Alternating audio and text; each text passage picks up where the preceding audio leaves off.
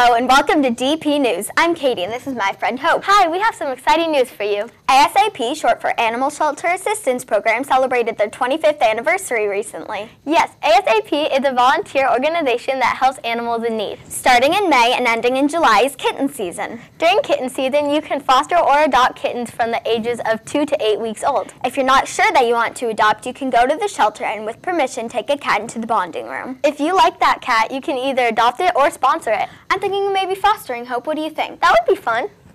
You can also donate money to that cat, and with $350, you could help it for a whole year. Awesome. Well, that's all for today, folks. Now here's Jacob and Lucy for the field report.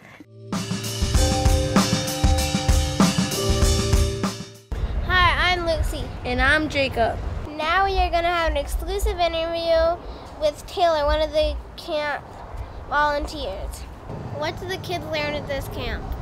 I use techniques to use to cut wood and to build stuff. It's not just a woodshop class. I think we're going to end up using concrete and like other construction stuff too. So, why is woodshop camp important? if you learn how to cut safely and everything and learn how to do a lot of things safely, it can be really fun and you can use it. Do you enjoy woodshop camp? I do. I like teaching the smaller kids how to do stuff properly and safely. So, What projects do you do at camp? there's a lot of different projects that you can do. My group, we are doing cutting boards and locks. Thank you for letting us interview you. I'm Jacob. And I'm Lucy.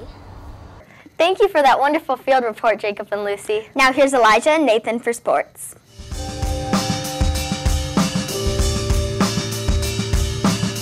Hello, I'm Elijah. And I'm Nathan. And welcome to the sports segment of the show.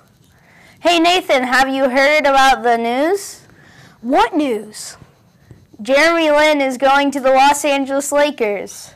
Really? Well, did you hear Paul Gasol is going to the Bulls? Also, Carmelo Anthony signs a long-term deal with the New York Knicks. And now for even more shocking news. LeBron James is going back to his home in the town of Cleveland. This should all make for an exciting season.